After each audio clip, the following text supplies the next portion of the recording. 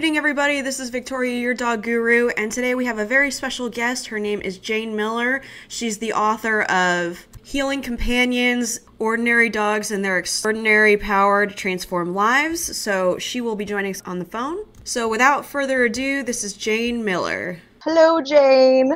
Hey, Victoria, how are you? So good. So happy to have you. It's my pleasure. Yeah, we're very excited because we have a strong following of all levels of service dogs and support dogs. So I know a lot of owners are interested in what you have to say. So how did you get into this? What made you fall in love with this? Well, sometimes life takes you on a journey and it just fits right exactly where it's meant to be. Amen, So, sister. to make a long story short, without going into too much detail, in fourth grade, it started there. I came home from school and I told my mother that I wanted to be Jane Goodall. Oh, And I love her. yeah, so she was like the beginning of my path to trying to figure out how I could work with animals and integrate the healing power of animals with healing of humans. Right. And on this path that I was taken by my loves, which are animals and human beings, I ended up going into the field of being a psychotherapist, but at the same time, I was really trying to figure out how to incorporate not only animals, but all the holistic and complementary healing modalities. I studied extensively stress reduction techniques, neurosciences, animal behavior, animal ethology. So there was this intertwining of psychology and biology throughout my life. Yes. And I ended up going to school to become a psychotherapist. And I'd like to kind of read a little bit from my book that will explain how this all started for me. And it really started with the first golden retriever that entered my life when I had just bought my home.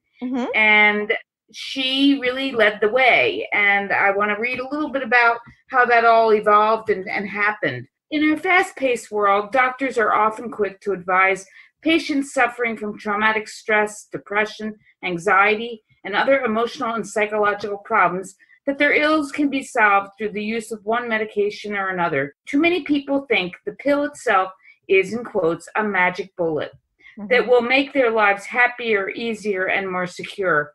It isn't. Medications must be taken under careful supervision, and many antidepressant drugs carry the risk of negative side effects, including in extreme cases, suicidal tendencies. Correct. Although many individuals do require medication, which has helped countless people, there are other pill-free choices that are extremely beneficial and may not have been considered. For many people, one choice that they may have never heard of, either by itself or in combination with drug therapy and psychotherapy, might make all the difference. Service dogs have been assisting the blind, the hearing impaired, and those in wheelchairs and with other disabilities for a long time. There are also therapy dogs who help enhance quality of life for many people by visiting hospitals, nursing homes, and other institutions, providing comfort and support. Umaya's strength, that's the dog that I wanted to share about, and calming influence were a revelation to me. And when I saw the way that my clients responded to her, I began to realize that having a dog could have a profound impact on some of my clients' lives. This is not just the story of our journey, however. It's a window into the world of psychiatric service dogs for people with invisible disabilities, showing how the dogs can change and enhance the lives of their human companions. In the following chapters, we'll meet some of these amazing dogs and see how they have helped a number of individuals improve their lives in profound and unexpected ways, allowing them to gain self-esteem, self-confidence, assertiveness, and so much more. These dogs provide emotional support, as all dogs do, but they are specifically trained to perform certain tasks unique to the individual's needs. Through the stories of these dogs, I hope to show you how you, a friend or a family member, how he or she might benefit from such a healing companion. In addition to these remarkable stories, this book will also explain which dogs are the right candidates for the job, which dogs are not, and how to tell the difference. Here's a hint. It has nothing to do with the dog's breed. Mixed breed dogs are very well suited to assist those with invisible disabilities. Those dogs can be in-home companions or full-time service dogs who also accompany their companion out in public and to work. I'll discuss how these dogs are trained, how the dog may impact other members of the family, and how to make life more comfortable and less stressful for the dogs while they are undertaking their essential tasks. I'll also provide a helpful list of resources. So I hope this book will serve as an informative, practical, inspirational guide. Umaya started me on this extraordinary path. Now share the journey of my clients and others who have opened their hearts to a service dog and found healing beyond their expectations. So Umaya ended up when she was 4 years old with fibrosarcoma. And the chemotherapy that she was needing at that time was very close to my office. So she started coming to work. And here you have this golden retriever who had just received chemotherapy, who clearly, she was shaved in the back, and it was on her back right hip that this occurred. And you could tell, here she was going through a difficult, traumatic experience, but filled with a lust for life. And she would come into the waiting room, and we called it, I don't know if any of you have golden retrievers, she would make the rounds, and she would go into the waiting room delivering toys to every person in the waiting room and try to get them to play with her. Well, that was the beginning. And then what happened was I was seeing lots of clients with very severe mental health issues. And I'd have clients on the floor sharing these very intense histories of trauma, of incest, of abuse, and they'd be petting Umaya, and they didn't even realize what they were telling me. Right. And it was just surreal to watch the change that happened within just my therapy process and in the therapeutic milieu. So I had one client who ended up going through a very, very difficult period, ended up in a psych ward. And at the end, when she was getting ready to be discharged, she said to me, "Jane, I want an Umaya." And I was like, "You want an Umaya?" And I'm like, you can barely take care of yourself and you want a dog? Well, I looked at her and I said, well, I think that we really need to explore this. And this was in the mid-1990s when the ADA was enacted, which expanded the whole landscape of what was available for people with disabilities. And the inclusion then was broadened to include people with mental health issues and mental illness.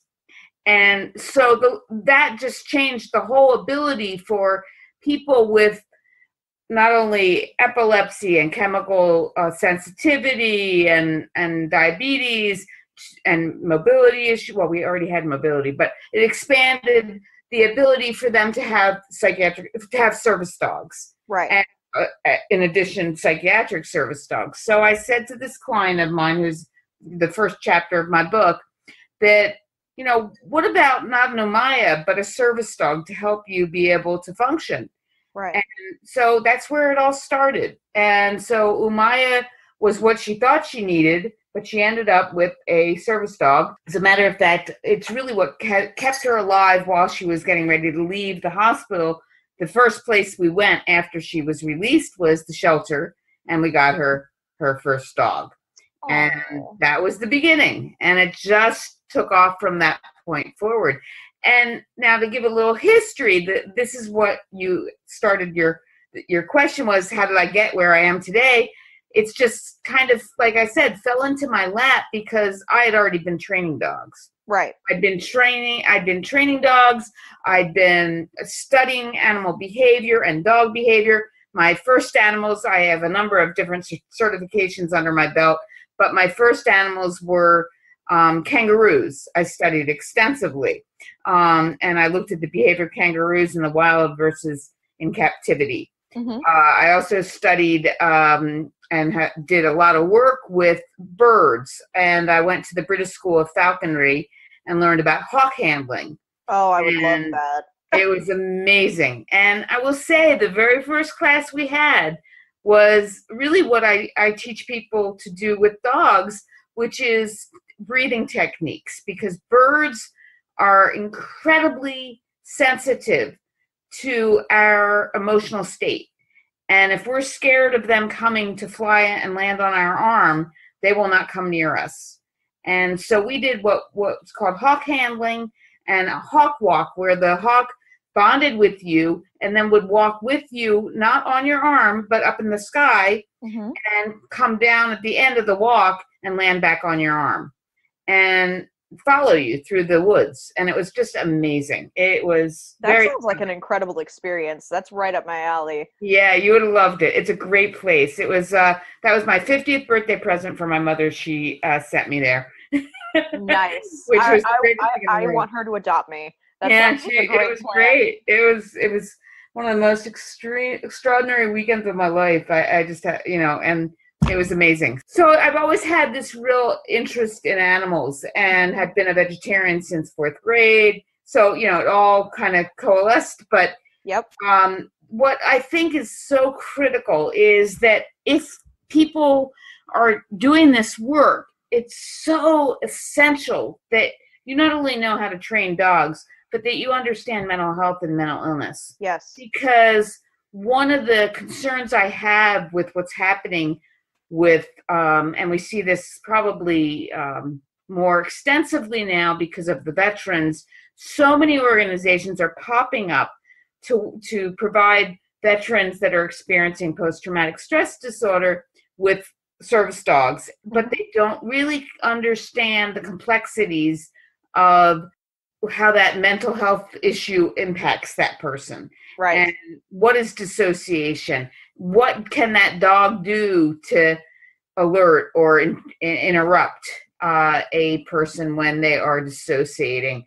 Right. So from my perspective, if anyone goes into this field, they need to collaborate and work with mental health professionals and make sure that they're addressing that individual's needs. What's so unique about my work and what I love, I guess, the most is the creativity of the tasks that the dogs are trained to do are so incredibly powerful, because every single one of my clients has different needs. Right. So one person might have an eating disorder, and I've trained the dog to go get the food every few hours if they have anorexia. And if they are an overeater, the dog might block them from going to the fridge. A lot of people that have eating disorders, they eat while they're moving, while they're pacing, or they don't even realize they're putting food in their mouth while they're walking around. So I trained the dog to go to the person and hold onto their sleeve and tug them to a chair. And then this person got really kind of upset when anyone would stare at her. So the dog would just sit there staring at her, which made her realize that she was eating the whole bag of potato chips. So she stopped overeating, and she lost quite a bit of weight. It was very interesting. That's incredible. And having to walk the dog. So that's just one very small, specifically tailored to that individual training process. And that can be for if they have obsessive compulsive disorder, the dog interrupts them from, pulling at their hair or biting their nails. A lot of my clients have what we call hypervigilance. And if you don't know what that is, that's kind of when you're, like, say you're in the grocery store and someone gets too close behind you, the dog will block them from getting too close behind that person by either lying down behind them or sitting behind them. So the dog knows behind, sides, and can help in that realm. I have trained dogs to do what we call room checks. So if you come home at night and you're terrified of coming home to a dark house, the dog runs through the house and checks every room. And obviously dogs will let you know if something's awry and not right. But I've trained the dogs to go into every room and turn on the lights so that you're not coming into a dark house. Those are just a few simple examples of what we're capable of doing and what dogs are capable of doing, which I think is really incredible. So let me ask you something, for our listeners that perhaps do not have a service dog, maybe they haven't even been exposed directly to a service dog.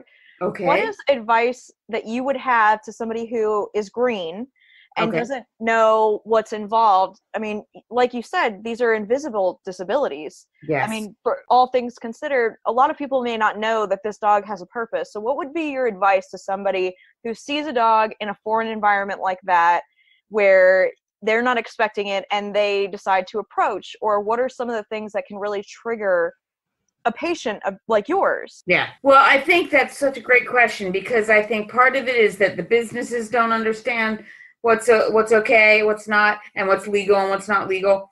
And it's very important that the handler, the person, the client, have the knowledge of how to handle situations, because not only do you have an invisible disability, and people can't tell, well, I don't see a cane.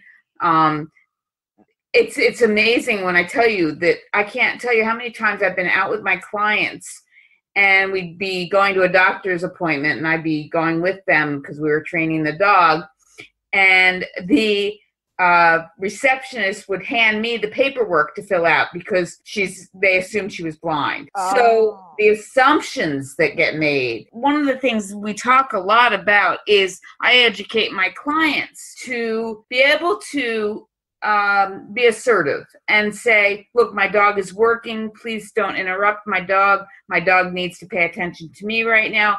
I have an invisible disability. Invisible disabilities include, so if they don't want to say, I'm bipolar, or, I have a mental health issue. Yeah, they don't have to elaborate. They don't have to, it's nobody's business. Who wants to share their personal? It's personal. And now if they got confronted by the owner of the business, that's a different answer, but we won't go there. But by just some stranger, you don't have to, it's HIPAA, you have the right to privacy. So then you can list invisible disabilities. Invisible disabilities include epilepsy, chemical sensitivities, diabetes, so many other things that they don't have to assume it's mental health if you're not comfortable sharing that. But I'll tell you, the majority of my clients really want people to know that they have mental health issues, because they want people to see that just because I deal with post-traumatic stress disorder doesn't mean I can't function. Correct. And so, more power to them. If they want to say that, that's fine, but that's up to them. The most important thing is that it's very stressful, but it's also sometimes incredibly self-confidence building, because here you are going into a store where that is stressful in and of itself, but you've got your dog there, and most people that intrude, they just want to talk about dogs. Yeah. And that's an easy topic. You can tell them about your dog. Oh, what breed is she? Oh my God, where'd you get her? She's so beautiful. Can I pet your dog? No, she's working. They can let people pet the dog if they want to. Some of my clients, all my clients have their dogs vested, just because it does seem to prevent as much intrusion. Right. And it says on the vest, do not pet. Dog is working, service dog. It doesn't say psychiatric service dog, it just says service dog. Right. But they will take the vest off, and then you can pet the dog, because then the dog knows it's not working at that moment. There's a different, they know the difference between when they're vested and they're not. Oh, yeah. Gotcha. Just for people who are listening, if you didn't know this, dogs that are service animals do not have to be vested. They don't have to have outward identifiers. So just because you see a dog out doesn't mean it's a pet. It could, it's no different than a medical device, that like an oxygen tank. Right. But I will say they have to be behaving. Yes, I agree. And no, that's not just an agree. That's when a store can kick them out. Yes. Whether they're a service dog or not, if your dog is causing disruption, that's not okay. Just like if your wheelchair was, Right. If you're in a movie theater and your dog starts barking, that's not a well-trained service dog, you know. And of course, there are days where our dogs are off and shit can happen, but, excuse my language. Oh, no, you're fine. I think that it's really important that we have what I hate the word, it's called bomb-proof. Our dogs really have to be bomb-proof. Mm-hmm. But they're also dogs. And one of the things that's so critical is that they just like people, and this is really essential, when you're dealing with people with mental health issues, the dogs need playtime. They need downtime. They need balance in their lives. One of the things I love about dogs is they, like most humans, we need some amount of routine. Mm-hmm. And if your dog eats breakfast, you're going to eat breakfast. If your dog gets you up out of bed and you're not going to go out in the cold without clothes on, it gets you to go outside, take the dog out. You come back in, you give your dog their pills, you take your own pills. So they really can help my clients with having a routine and learning about balance in one's life. So when you first take on a client and you think that a service dog would be a great addition to their lives to help them live a normal life in a public format or even just at home, what does that process look like to them? Is it a 6-month process? Is it a 2-year process? I kind of already know the answer to this, but I just want others who do not know to get your perspective. I'm gonna answer this sharing our program. It's been rare, and I don't do this very often, to have a psych client, a therapeutic relationship client. I do have that based on some history, them getting a psychiatric service dog. Most of the people come to me referred from other therapists. Now, our program is in Northeast Ohio, and the way we work, and this is because I found this to be the best way for my clientele, and everybody's different how they do these things. Because my clients really couldn't handle puppies. Puppies are high energy. It's like having a 2-year-old, and they're struggling enough taking care of themselves. Yeah, a lot of management is involved with puppies. Yeah, it's 24/7, and you're not going to get as much sleep, and they might not even be house trained. So all of that, and it's a lot more intensive training. So the dogs that are in my program are all shelter and rescue dogs. Oh, I love that. So all the dogs have also had some level of, well, not all of them, but almost all of the dogs have had some level of trauma in their history, which can be very powerful when you have a dog that's also connected basically because they've experienced something similar, and they might have some stress issues. And I'll share a story about that after I finish our program, and remind me to, because it's about thunderstorms and how this dog and this human work together to get over both their fears of thunderstorms, but that's a whole different story. So it can be very powerful. But all the dogs are shelter rescue dogs, and I train them at the local prison with the inmates. Okay. So there are 20 inmates in the program, and there are 2 inmates per dog, so there are 10 dogs, and the inmates, one is a primary and one is a secondary, and the primary is kind of the one that's been in the program longer and trains the secondary to learn, not only relaxation, stress reduction techniques for humans and their animals, but body language, all positive reward-based training. They learn clicker training. They learn the quadrants. They learn why we use positive reward-based training. And they call me the loose leash lady. I'm the loose leash lady. So there's no pulling. They're not allowed to pull the dogs. The dogs have harnesses that are no pull harnesses. It's really all about treating the dogs with respect and integrity and building a trust and a bond. And so all these dogs then get their basic training at the prison. They pass what we call the class test, CLASS. And that's very similar to the Canine Good Citizens test. And then they are ready to be adopted if that's where they're heading. And or if they qualify, they enter into my program.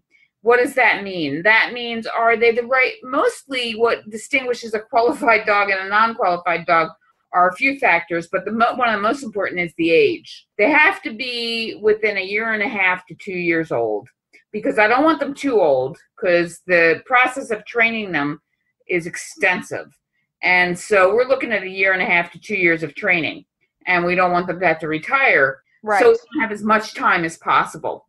So most of the dogs that enter into my program, and the other thing that we look for is temperament Yeah, and are they trainable? A lot of different factors come into that. But when I have a dog that looks like she or he is going to be a potential, I'll start having the guys maybe work on some more advanced skills like targeting. They learn how to use their paws, their noses for nudging, and we really start getting a little more advanced. But at this point, mostly what they have under their belt is a good heel, calm, recall, sit. They have their basics. They have settle. They have go to their mats, that kind of thing. And then they come out, they're adopted then by the person who I've done an extensive intake with, and, really come to the point of they're ready to adopt a dog. They meet this dog, and if it's a match, great. If it's not, we have other people. So that's we find the right person for that dog. Right. And match that dog with that person. They adopt the dog, and then they start the process of working with me every week for an hour a week with the training. And that consists of public access training. Now, that's not just walking in stores. Yes, it's important that they learn how to walk into stores and be able to behave and hear all kinds of noises. But what they also learn is how to tuck their tail so their tail isn't sticking out, so people, when they come through the restaurant, aren't going to step on their tails. Curling up in a small ball so that if they go on airplanes, they can fit under the seats. Learning how to, what I call not hoover. They can't be going into a movie theater and picking up all the popcorn, and they have to really, and I'll tell you, my golden retriever. A four-legged Dyson. Yeah, really, she would not make it. She's a hoover, major eureka. So with all that being said, there are lots of things that they have to become adapted to and adjusted to and comfortable with, whether it's going into an elevator or, going into a very noisy place, or here's a good one, a movie theater, back to the movie theater, a dark place, the lights go out and then the sound goes up. And their sensory is on overload. They're like, what is all of this? Exactly. Yeah, exactly. And so we teach the dogs, we teach the human how to relax the dog. So the dogs and the human will do breathing exercises together so that they can learn how to calm each other if the place or the environment is overstimulating for both of them. So that's what's really beautiful. So I'll go back to that story I was about to tell you about the thunderstorms. This client, her name is Tracy, and she is in the book as well. She has severe post-traumatic stress disorder. She was emotionally, physically, and mentally abused as a child. So her second dog, but her second dog was a Katrina rescue dog, and her name was Finola, and she's all over my website. She's a beautiful white dog. When she first arrived from the hurricane, I met her, and I was like, oh my gosh, you got to be kidding. This dog was not exactly what I would choose as a potential service dog, but it was interesting. Her previous service dog was the calmest, most easygoing, pretty much a couch potato. Right. And my client was a couch potato at that point, and she was so depressed, and it was a perfect match. The two of them really just enjoyed watching TV together, and it was great. And Barron really helped her get to be ready for a Finola. Finola was high energy, just a lust for life, and oh my gosh, got Tracy out of the house. Finola really was exactly what she needed, but one of the issues that arose was, here's this dog that survived the hurricane. So we would... Terrified of storms. Oh my God, yeah. But not only storms, wind. So we would be walking, and if it were windy out, and any kind of trash can or anything started rolling and getting pushed by the wind, my gosh, this dog was having complete panic attack. And so we did something that was really great because Tracy really had a hard time functioning and would have terrible panic attacks and be hiding in the bathroom. Mm-hmm. And so rather than both hiding in the bathroom together, we decided to train Finola and Tracy to love thunderstorms. We went outside in the middle of thunderstorms and we had a party. The dog had the party of having treats thrown all over the place and having a good time. And good Tracy association dancing around singing the Finola. What was so incredible was within about a few months, Finola would be pulling her out the door to go play when a thunderstorm came.